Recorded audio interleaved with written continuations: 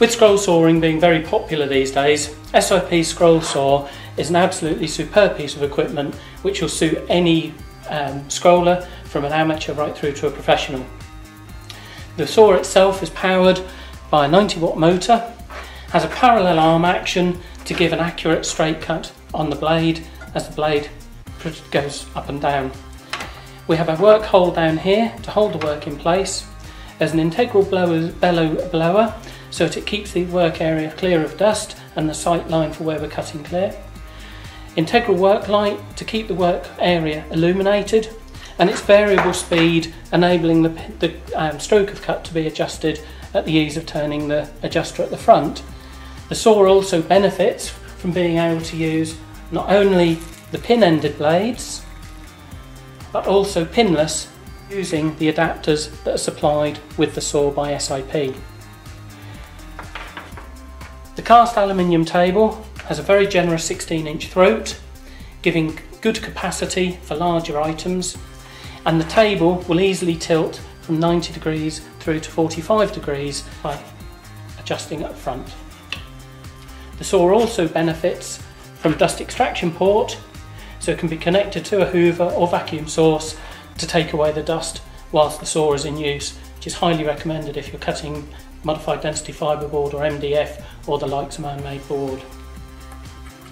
As well as that, we also have a flexible drive system connected to the saw, which works in conjunction with the on-off switch, and also comes with a 64-piece accessory kit which features tools for grinding, sanding, cut-off discs, polishing, to make the saw much more versatile,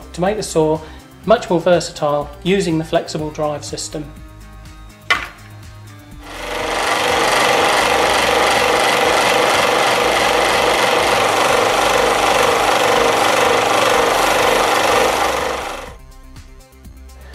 We'll continue the cuts that I've been making here to finish cutting out this elephant. The light gives you a nice working position.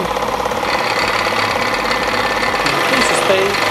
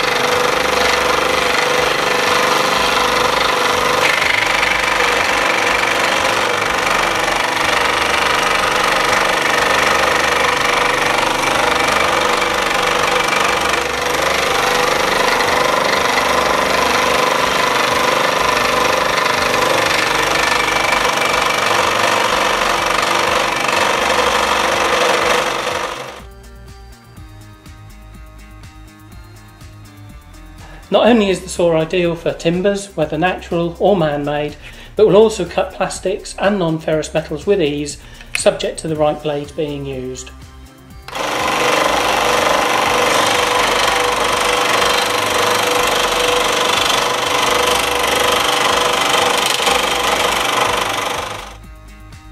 Adjusting the blade is removing and changing the blade is very easy. All we need to do is release the tension using the adjuster at the back of the saw, freeze it off, bring the blade forward, lift it out, and then we can put another blade on. I'll just reinsert the same one to continue, and then tension it back until you get a note. In use, the blade actually oscillates up and down with a stroke of 15mm. So we're using a good section of the blade all the time, so we're not just using one section of the blade at the bottom.